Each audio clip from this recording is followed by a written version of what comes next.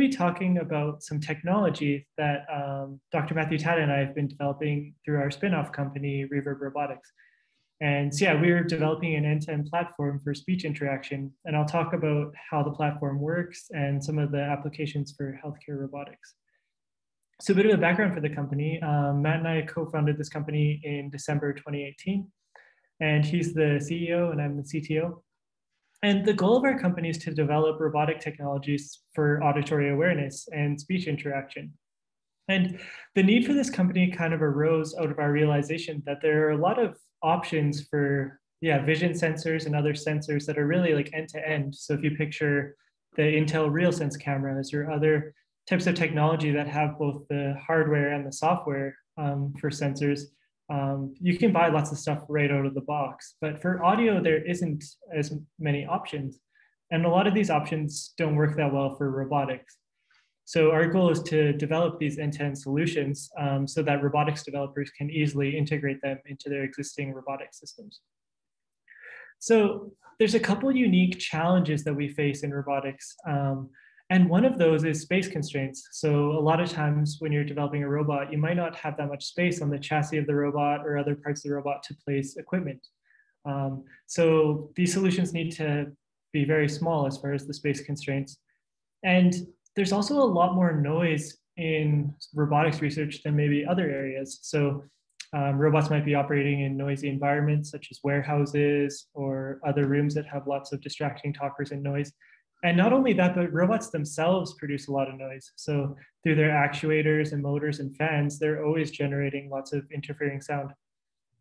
And on top of that, there's also connectivity and power issues. So if you picture a robot in a warehouse or out in the world, it might not always have a strong internet connection. And it might need to power everything on its battery as well. So this is tricky with speech recognition because most of the existing solutions like Siri and Google Assistant, they're always streaming audio to the cloud and then processing the speech in the cloud. But any sort of solution for robotics should work on the device itself. And this will also help with the issues of latency as well by lowering that latency by processing everything on the device. So we've developed both a hardware and software component to the solution that we're building at Reverb Robotics. So I'll start by outlining the hardware and then the software side of things. So our initial prototype is based on the Raspberry Pi 4 compute module.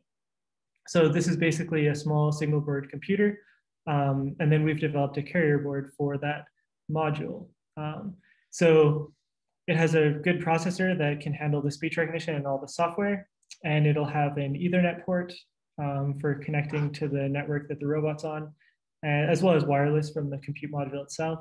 And for audio, we have 3.5 millimeter input and output connections so that you can connect it to a speaker for speech production and stuff like that. And on top of that, we have a couple of I2S microphone ports. So this is going to allow us to connect to digital microphones and have those microphones external to the board itself. And this is really useful for robotics because you could potentially place the microphones on different locations on the robot and then just run the cables to our board, which is located elsewhere. And it also helps reduce the amount of space that our technology will take up.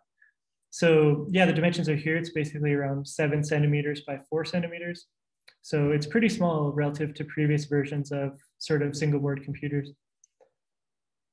And on the software side, we're providing pre-built modules for a lot of different functionality. So streaming raw audio from the device and performing speech recognition on the device itself, and then also natural language understanding. So the speech recognition is what converts the speech to text, but then the natural language understanding is what classifies the intent of the user and then also pulls out certain slots because this is a slot filling approach. So an example would be if you ask a robot to hand you an object, like robot, hand me the bottle, it would recognize that the intent is that you want the robot to hand over an object, and then it would parse out that bottle is the object that it needs to hand over.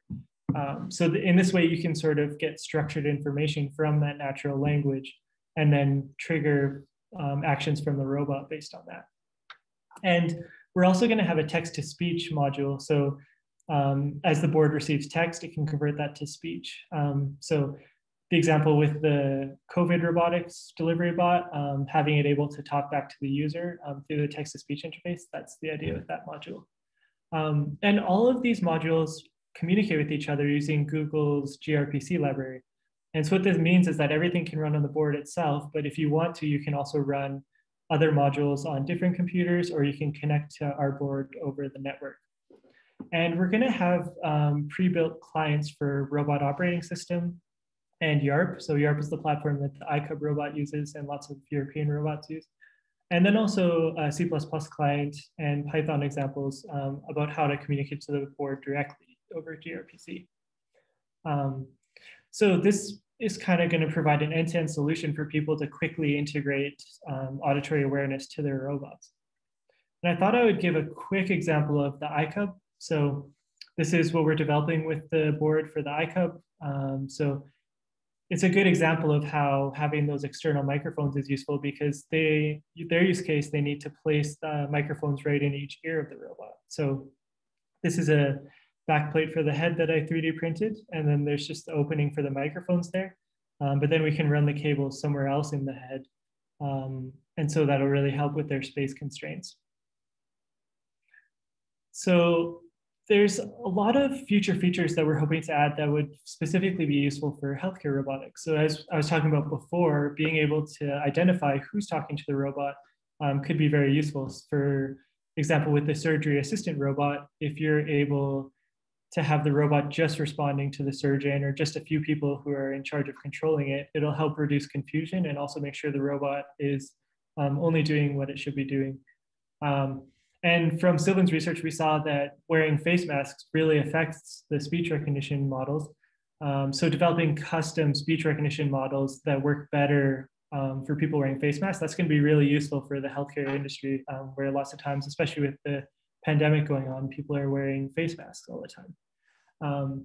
And we also plan to ship specific natural language understanding models with our board, so that if you're applying your board to a certain domain, such as the rehabilitation robotics, you'll just have custom models right out of the box that are a lot more accurate for your specific use cases. So yeah, that's kind of an overview of what we're doing with Reverb Robotics and how you can kind of make use of our technology. Yeah, I'd like to open the floor to questions again and thank everyone on this list and the different organizations that made it possible.